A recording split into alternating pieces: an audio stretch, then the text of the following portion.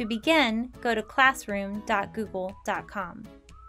When you first arrive, it may take you to a page that looks like this, and that's okay. All you need to do is click on the blue button that says Go to Classroom. You have to sign in the first time using your school email address. You do not want to use a personal Gmail account. It's going to ask you, is this a personal Google account or a G Suite account? You want to click on the top one that says G Suite account.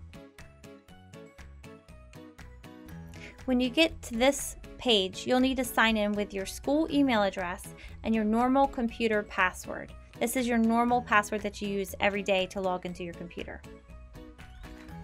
It's going to ask that it wants to verify that it's you. Just hit continue.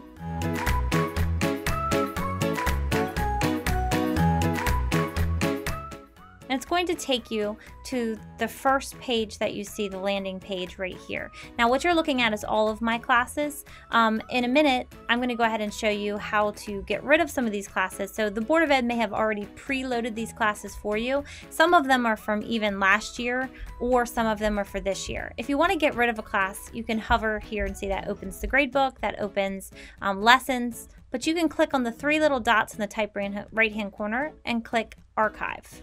That will get rid of it for you. I do not want to get rid of any of these, so I'm not going to click it.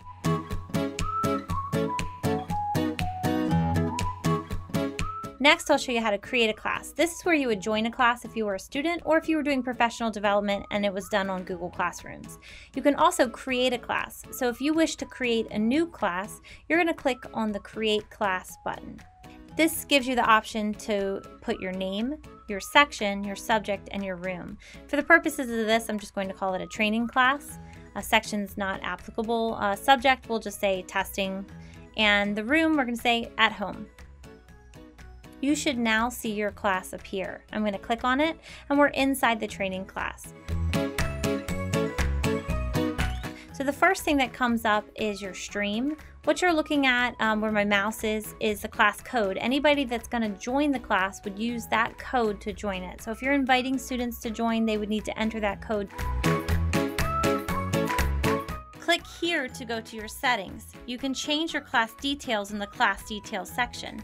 In the general section, you can change your class code and your stream options.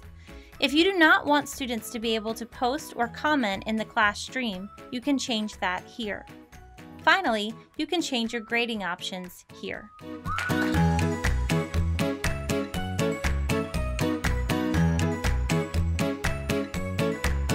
It may be necessary for you to copy a class.